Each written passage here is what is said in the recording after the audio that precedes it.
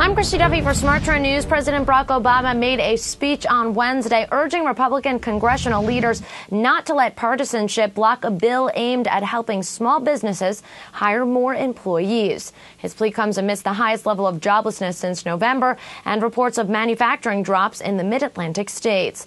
Obama said that 60% of job losses are coming from small businesses. The sector hires the most workers in a good economy. I'm Christy Duffy for Smart Trend News. For more news and market analysis, make sure to subscribe to our YouTube channel. That's Trade the Trend. Also visit our website, tradethetrend.com, for more headlines.